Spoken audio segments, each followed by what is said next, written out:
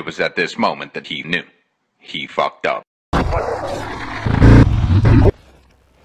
Hi, welcome to the first video of my Learning to Ride Dual Sport series. I've been riding street bikes for about 5 years now. I've owned an SV650 and I've learned a lot on that bike and it's been an excellent experience.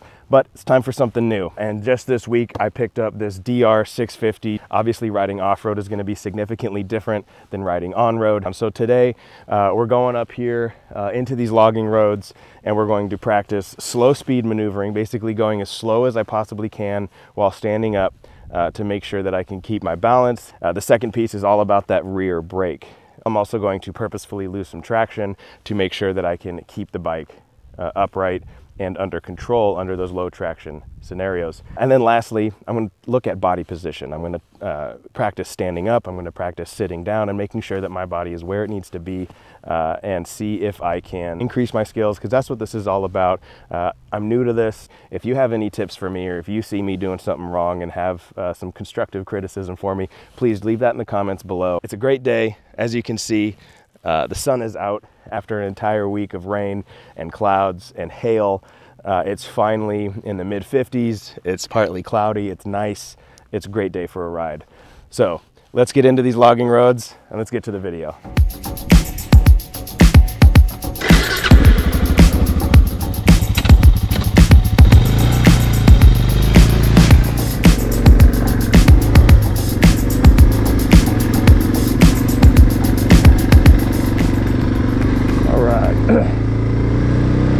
So I found this road actually when I was riding my SV650. I got to this point in it and obviously it's not exactly set up for a street bike, and so I had to turn around.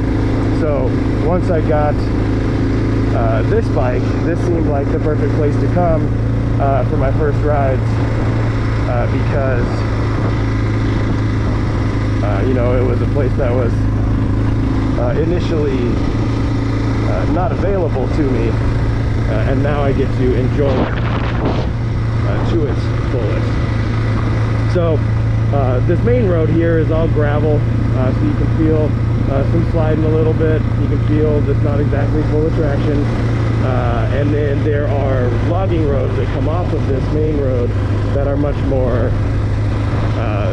dirt oriented. There's mud and ruts and puddles and things like that, so that's where we're going to be ultimately heading today, using that back brake. I'm also going to stand up here.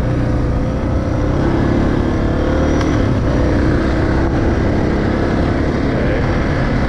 So part of the standing up I've learned is the attack position. So I got my elbows up, I'm bent at the knees, my butt's out, my head is right over the handlebars. As I'm navigating this, I'm using my hands and my feet to distribute the weight and maneuver the motorcycle.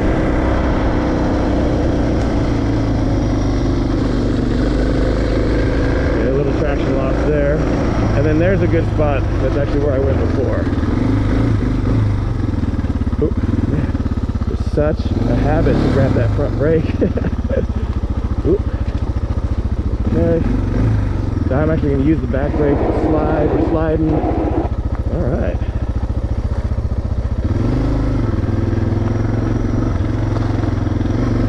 I'm going to choose this right rut, just kind of stay in it.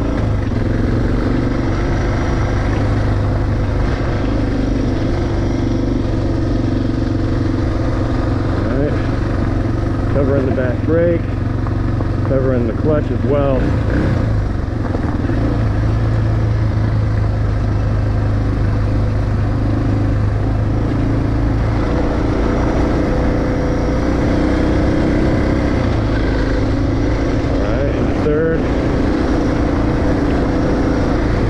Standing up in this position is much better. I was sitting down for most of this last time I was up here, and again you just felt at the mercy of the bike, really. Alright, going through this puddle, I'm mowing through it. Woo! That was crazy. Alright, got some spaces here. Alright, doing going pretty good, I think. There we go. Turning a downshift, coming around the corner. Go through here again. You know,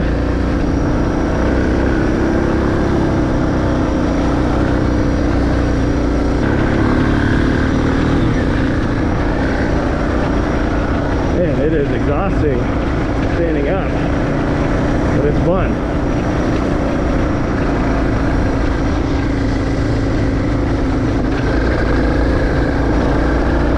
Still leaning forward.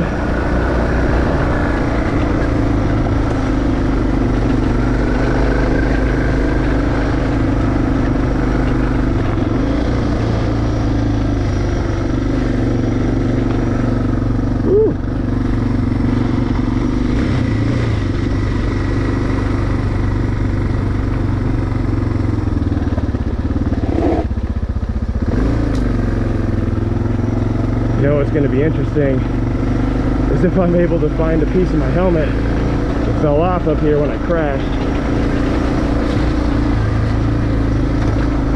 Okay, alright.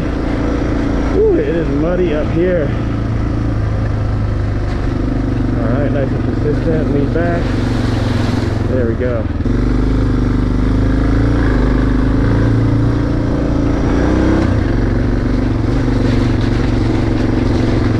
This is where I crashed, right here. Up. All right. So I'm actually gonna stop here, and I see it already.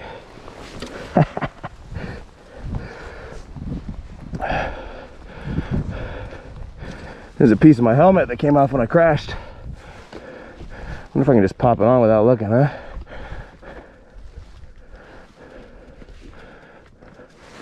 I don't think so.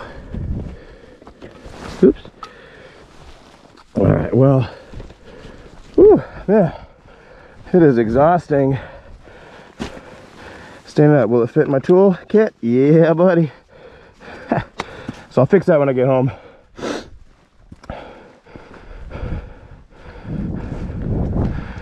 So, this was the scene of the crime about a week ago when I took this out for the first time. Came through this way here and tried to turn, hit that front brake. I was standing up, but I didn't really know how to stand up, and so I just washed out and ate it, and it hurt. I was extremely thankful for wearing, I was extremely thankful that I was wearing my gear. My helmet, it was very loud when I hit the ground. My boots, they're not full-length boots. I am getting full-length boots in the mail soon. But my boots do have TPU inserts. They do have armor in them. My legs have armor in them. My shoulder has armor on it. My shoulder was very sore the next day, but serviceable. And it was good. It was an excellent learning experience, and what ultimately got me to realize I had a lot to learn, and I didn't really know what I was doing, right? So what we're going to do now is set up the camera and practice some of those drills. All right, so between the wood and the wood there, I'm going to be practicing going really slow, as slow as I can go, while still holding control over the bike. And we'll see how we do. I'm going to go back and forth 10 times, something like that, and hopefully I learned some good skills. Let's get to it.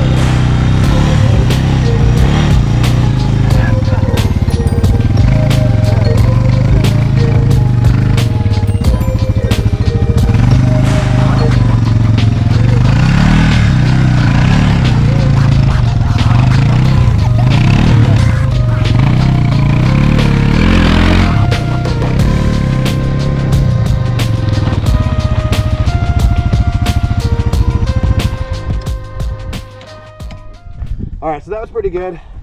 Between this marker here and this marker here, controlled, I was able to do about 8 seconds. I did get to 10 once, but my foot came down right at the end.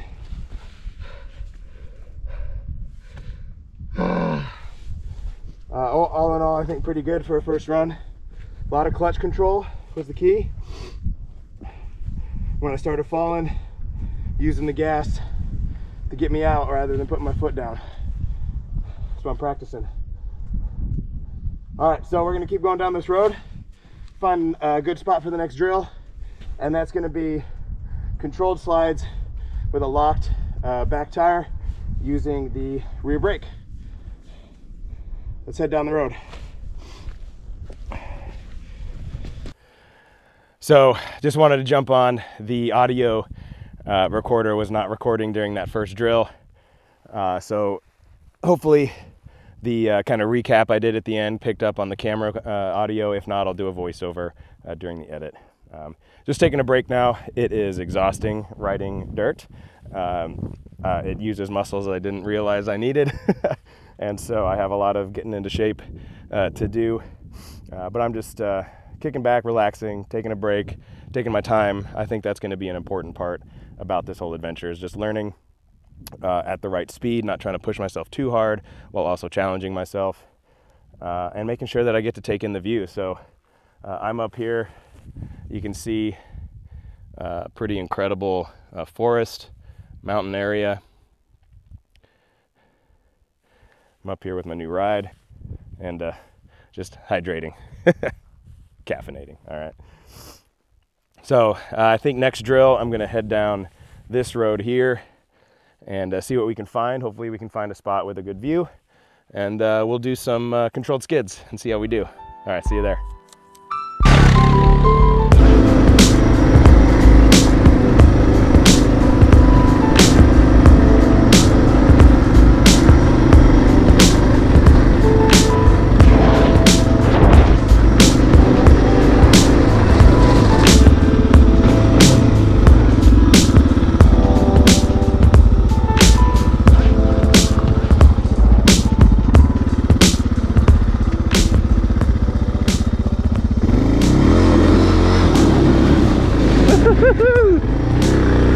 That was pretty good.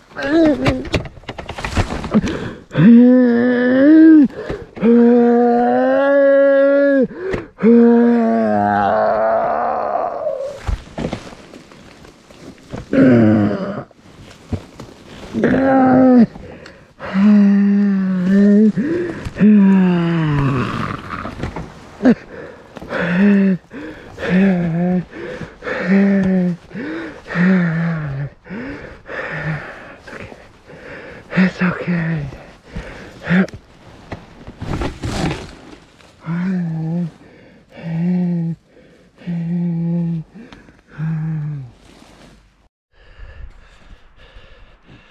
Update. I crashed again. Not really sure what happened. I high-sided for sure. Got the wind knocked out of me. Sure, I damaged some ribs. It hurts in there. So just taking it easy. I'm fine.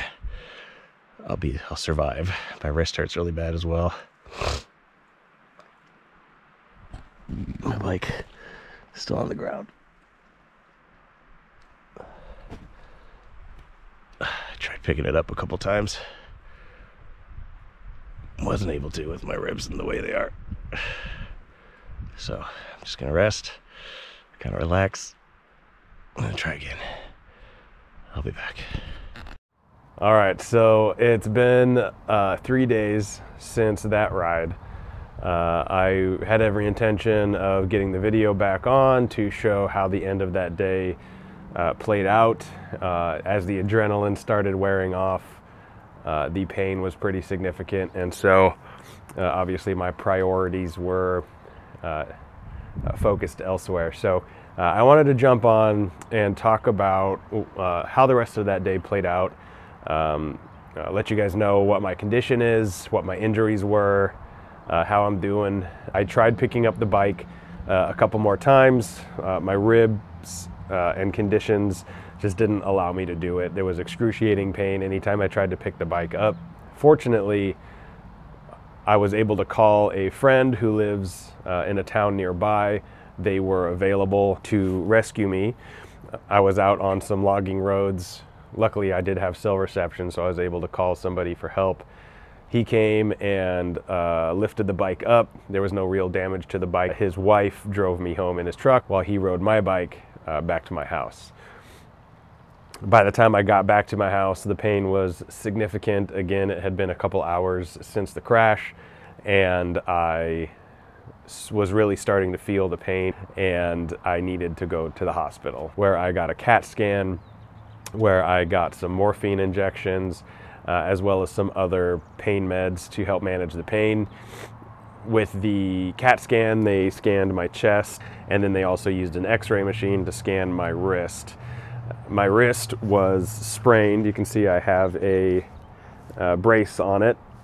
It's feeling much better. I can move it a decent amount. The CAT scan, on the other hand, did show that I had broken 4 ribs on my right side, and that's where all of that pain was coming from. Unfortunately, anybody who's suffered pain or damage to their ribs understands that there's not a whole lot to be done there besides pain management and rest to get it back to where it is. So that's where we're at the moment. Be looking for more videos from me regarding moving into a dual sport type riding. With that said, it will be a while before my next video comes out. I have a little bit of healing to do, the doctor says. It'll be about 2 to 4 weeks before I feel better, and about 4 to 8 weeks before I'm in tip-top condition, ready to do my normal activities again. So once that happens, you can expect more videos from me. I plan on continuing to learn and continuing to share that adventure with you. But for now, thanks again for watching. Be safe.